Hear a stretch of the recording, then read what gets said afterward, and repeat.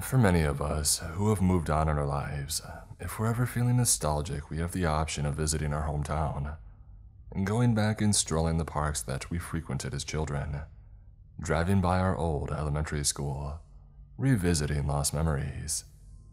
But for a select group of people in northern Georgia, that same experience would require a diving suit. Lake Lanier, the largest man-made lake in the state of Georgia, swallowed multiple towns during its creation in the 1950s. It was created as an answer to the area's increasing water supply needs, including those of the growing metropolitan area of Atlanta.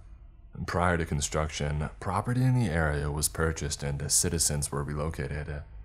In some cases, eminent domain was enacted, a clause allowing the government to forcibly purchase private property if it wishes to convert the area into public use. In total, some 700 families had to move to make way for the lake.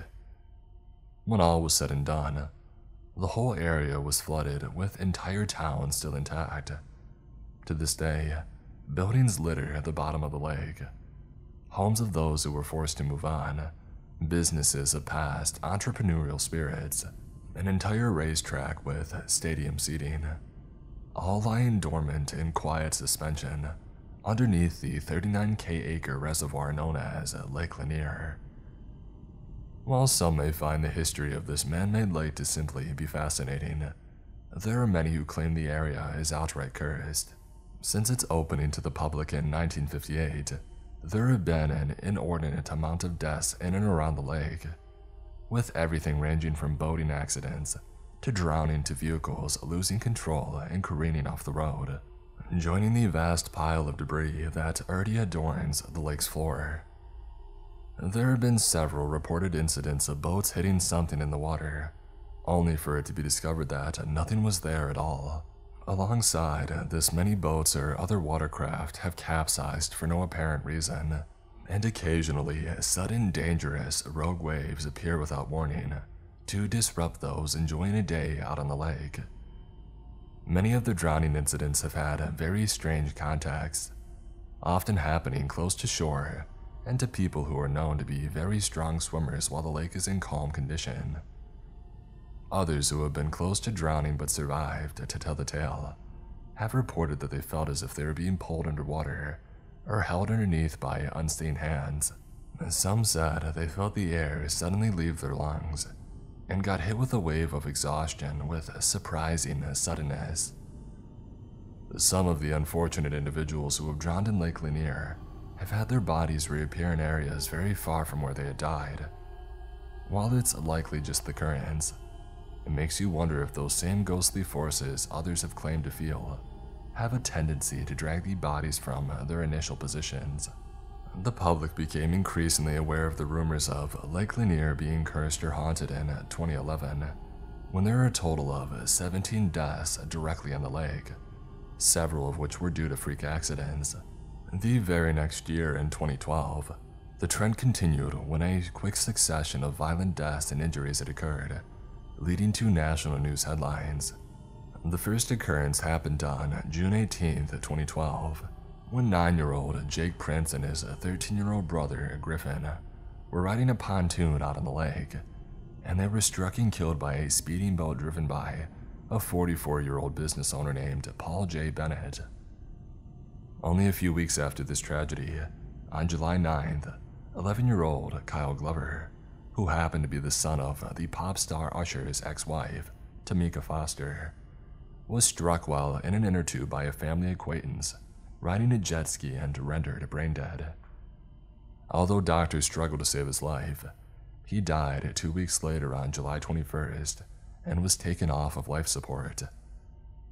A 15-year-old friend of the boys was also seriously injured in the same accident, but ultimately recovered.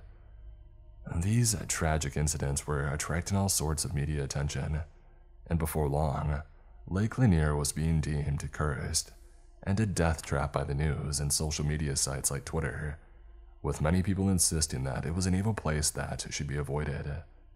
While those were some of the more publicized accidents, similar ones have been occurring with unsettling frequency ever since the lake had first opened to the public. Although the context of some deaths have been strange, it's important to keep in mind that Lake Lanier is an incredibly popular tourist destination, so the rate of accidents may naturally be a bit higher than normal. The area comes complete with hotels, a full-service boating marina, restaurants, campgrounds, stables, beaches, a golf course, and even an entire water park. All of these activities and the natural beauty of the area attracts around 8 million visitors per year. But even before the area was so bustling, Lake Lanier was intimately intertwined with strange occurrences and deaths. In April of 1958, two young women named Delia Young and Susie Roberts went out for a night on the town in their 1954 Ford, but they would never return. A subsequent investigation discovered that they had visited a gas station shortly before their disappearance, and they had left without paying. The only clue found was a set of skid marks that seemed to suggest a vehicle had lost control and skidded off of Lanier Bridge into the lake below. Divers were brought in to search for any evidence for their vehicle, but nothing was ever found. The divers cited poor visibility in the murky water, only being able to see the masses of sheared-off tree trunks that littered the bottom of the lake. For 18 entire months, police were unable to find any further clues related to the case or the missing woman. But then a fisherman named C.A. Simpson made a gruesome discovery. A badly decomposed body of what was thought to be Delia Young floated towards him out of the depths. The corpse was strangely missing 2 toes from the left foot, as well as missing both hands. No one knows why these extremities were missing, and a positive identification of the body was unable to be reached. With no way of knowing if this corpse belonged to Delia Young, it was eventually buried in an unmarked grave in the Atla Vista Cemetery. The mystery would continue to puzzle authorities for decades, until in November of 1990, when construction of an expansion to Lanier Bridge was underway. As crews were dredging the bottom of the lake to set up pillars, they uncovered a rusted-out 1954 Ford, which held the remains of a body inside. The car had been hidden within these sprawling tree trunks, mud and other debris, in 90 feet of water on a steep slope. Belongings found with the body included a purse, rings, and a watch, which aided in conclusively proving that this was the long-missing Susie Roberts. In light of this discovery, it was concluded that the other body was indeed Delia Young, and the unmarked grave's headstone was changed accordingly, with Susie Roberts being buried beside her. While this case may be over 60 years old, it spawned one of the area's most frightening local legends. It's said that a ghastly young woman wearing a blue dress and with missing hands can occasionally be seen traversing up and down Lanier Bridge. Several have claimed to have seen this apparition, who has become known as the Lady of the Lake. It's believed to be the ghost of Delia Young, still restlessly searching for her missing hands. Outside of documented cases, many believe the true haunting of Lake Lanier is due to the initial defilement of the graves that were disturbed during its construction. In order to drown the towns that now lie beneath the lake's waters, several cemeteries needed to be dug up and many bodies had to be relocated.